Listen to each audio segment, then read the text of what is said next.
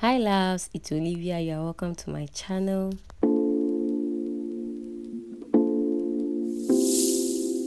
Today I'll share with you how to cut and insert godet. So if this is something you are interested in, please keep on watching. I'll insert the godet into an A-line dress, and this is the A-line dress.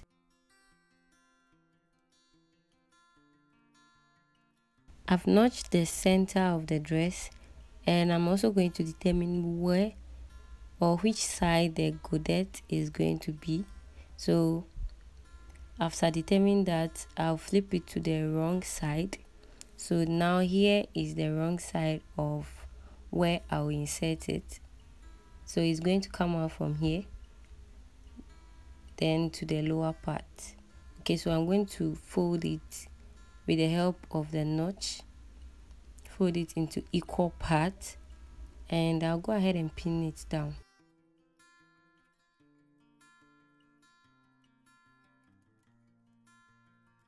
From the center of the dress, I'll mark half of the measurement I have there.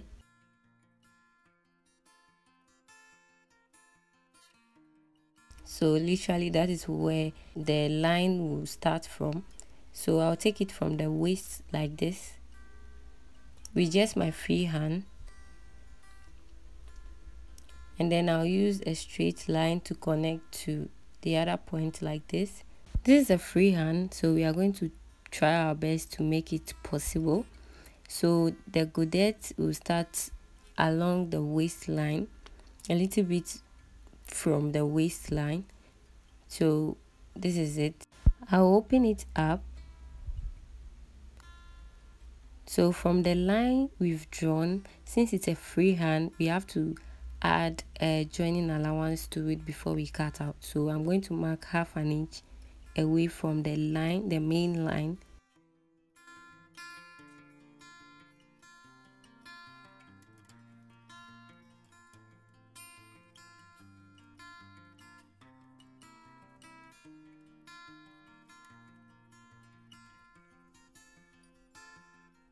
So this is now our joining allowance, and we are going to cut on the new line.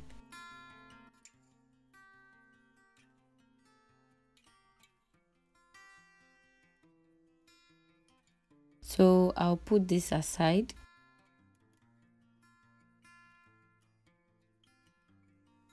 We would have to determine the length of the godet.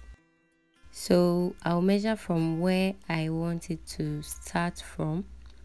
But first of all, you realize on the dress that the godet stop few inches before the full length. Okay, so I'm going to mark my hemming allowance, and from that hemming allowance I'll mark about 4 inches upwards. So that's where the godet will stop. Okay, so that's where it will stop. Then I'll now determine where it will start from the waistline. Now measure from the edge of your waistline down to where you want it to start from, and then add your sewing allowance to it. Because after you join and you sew the dress together using your sewing allowance, that part will be shortened. So make sure you add your allowance to the length of wherever you want the godet to start. Okay, so I'm going to end somewhere here, and so I'm going to measure from where I want it to start to where it will stop, and I'll take note of that measurement. That's to cut the godet. Okay, moving on, we would have to work on the other side, the one we've cut out. So this is it. We can't use it because it has shortened. Okay, so we need to add ½ inch allowance to it. So I'll pick another material, and I've actually cut this dress on bias, the A-line dress on bias. Okay, so that means the one I've cut out has to also be on bias. All other parts will remain the same, and then we'll add ½ inch to the part where we've cut. Okay, if you can remember. So I'll go ahead and add ½ inch to that part.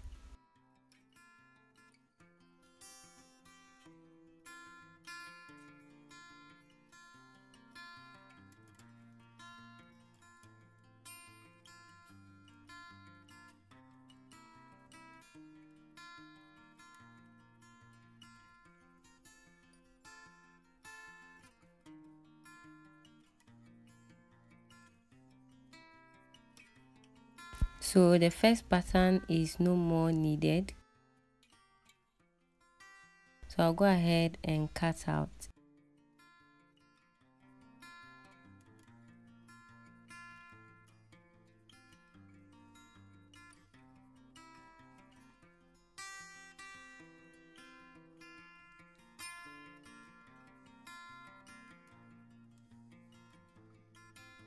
Moving on to the godet, we are going to cut on a bias so we can get the flow, okay, or the drape.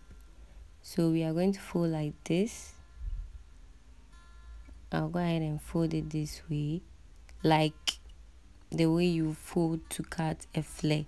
Okay, this is the way to cut it, especially if you want to attach it to the back of a skirt. Okay, but this, if you study the dress, it's tiny. That godet is tiny, so to depict that, I'm going to bring it down small to the smallest part as much as I can.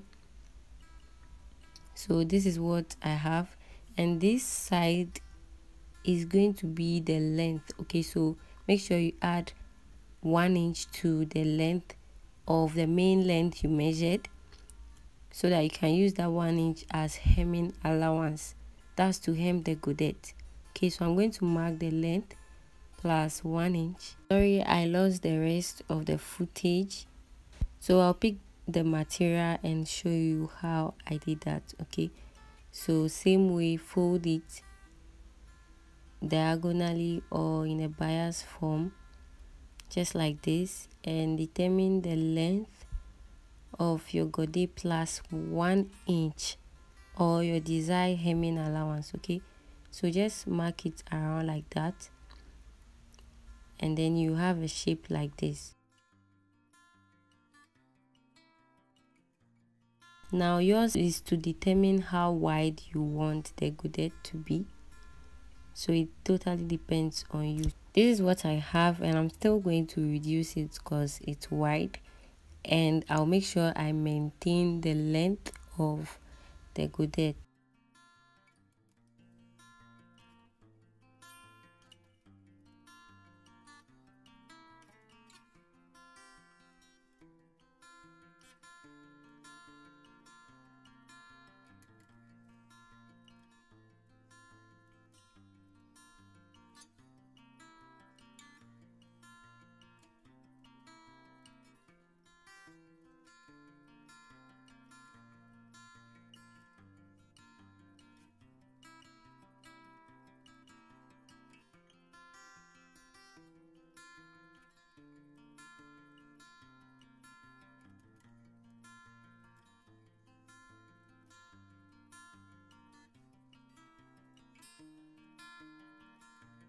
So I'll pin this together, right sides facing each other.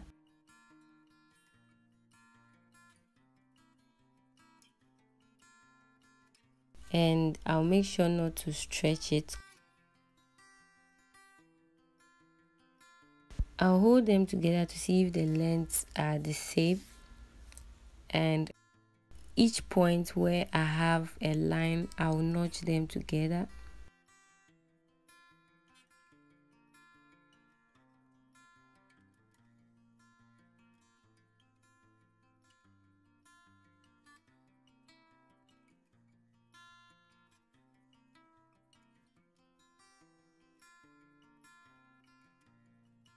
So I'll continue pinning to where the godet will start from. Okay, that's why the notching is important, where it will start and where it will stop. So the godet will be inserted this way. I'll go ahead and hem it before we continue from there. Okay, so I'll also sew them together. This is how it looks after joining them, and I've given it a very good press. At the wrong side, I pressed it open. Okay, so I'll pick up the godet This is how it looks. I've hemmed the lower part. So now you are going to find where you start joining from and make a cross there, a little cross there, making sure you have half inch on both sides, no more than half inch, I mean on the godet. So I've done that, and I thought I was taking coverage of that, but I wasn't. Sorry about that. So I've used pin to point the crossed part. So I'm going to use the pin like this with the help of the cross, and I'll put it here like this. It's just going to help you to sew easily. So this is how it is. Pin where you've crossed and then insert it to the dress. That way you still have your half an inch and you just go ahead and pin. Okay.